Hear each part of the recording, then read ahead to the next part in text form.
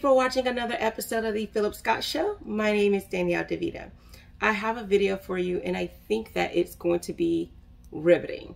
And I don't know why I said riveting, but I think that it's going to be a really good video. I've come across this video as I was working on some content. I just came up on my feed, and I'm like, wow. This is a South African couple, the Mahks, M-A-H-K-S. And they were talking about what men wish they could say to women. And it's something I brought up on my channel a couple of times, or I don't remember if it was a video I posted here or on my YouTube channel, Mrs. Danielle DeVita, or on my podcast. But I was saying that the number one thing men want is respect. And when I go back and I look at some of the, okay, so I did that Eva Marcel video on here, and a lot of women were just like confused. Oh, well, what's the problem? You know, she's just joking. It's not that serious.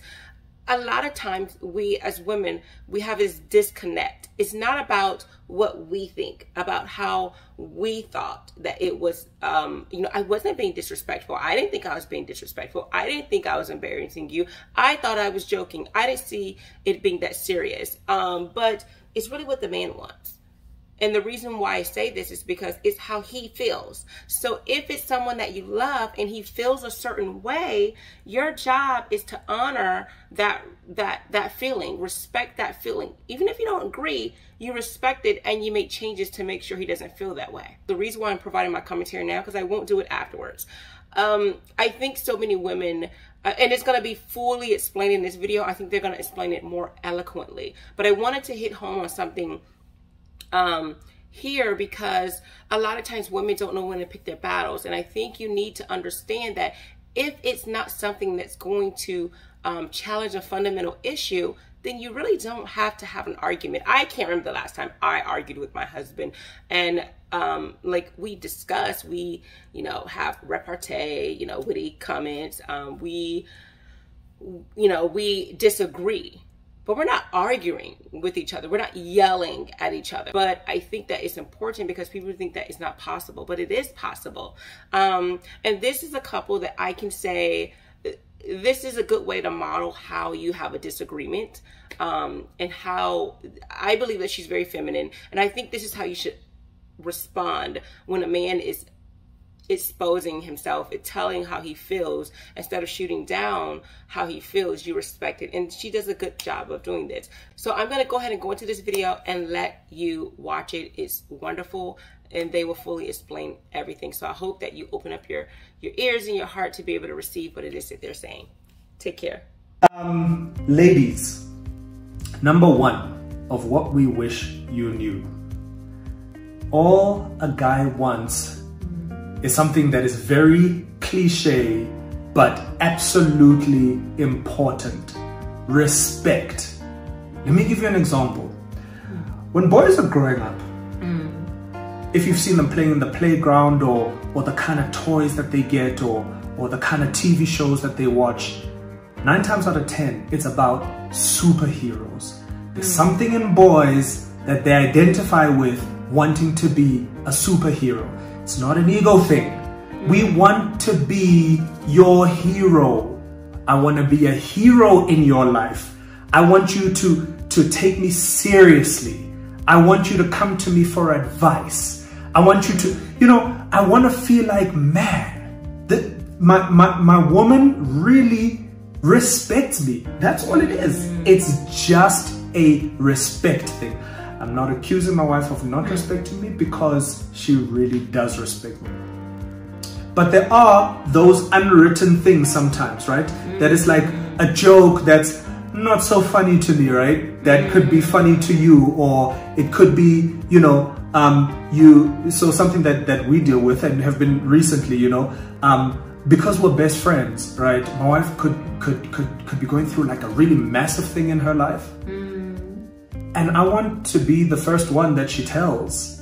You know, I want for us to be able, because that makes me feel like a hero, and inadvertently makes me feel respected. So I think you're proud of yourself. No. You're like, did you see that? I just feel like I put that quite succinctly. No, you did. So I think, so what's interesting with the respect thing, and I think we spoke about it when the folks were here. So from a woman's perspective, I've always known that, you know, that's what men want, that's what they crave, you know, they want to be respected.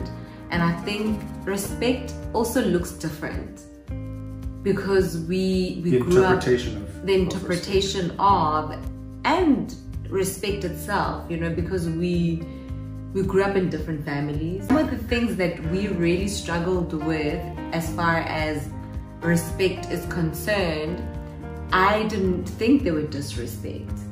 You know, I'll give you an example. Not that gemanganga, you know, I gemanganga. No, sometimes, you know, but see, now you're gonna make me put translations. Just tell them what manganga is. Manganga is it to be stubborn? No. No. To be argumentative. Argumentative.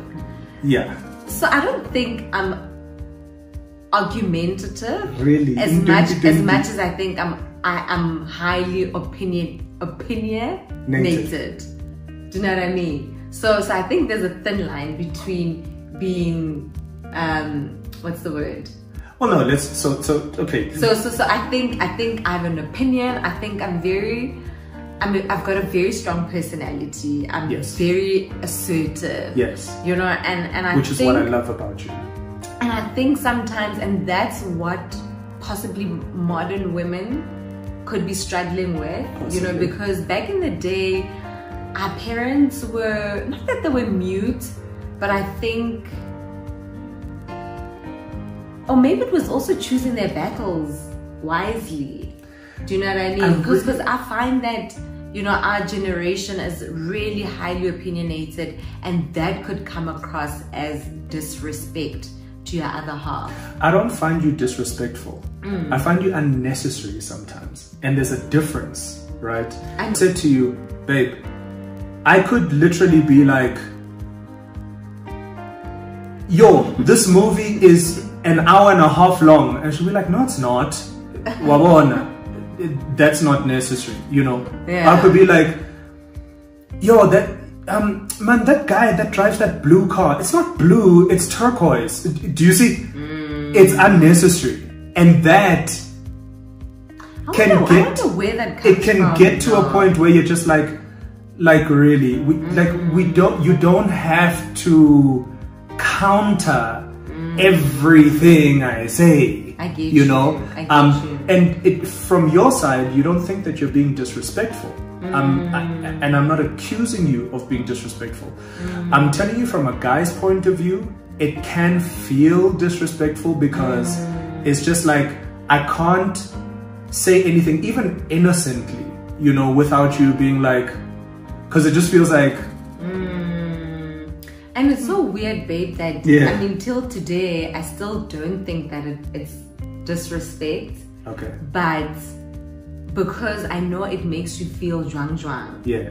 I honor you. Yeah. So out of respect for you. For sure. For my wishes. For your wishes. Yeah. Do you know what I mean? So it's something that we are still working on. Yeah. Well, I'm working on just in terms of just being mindful for me.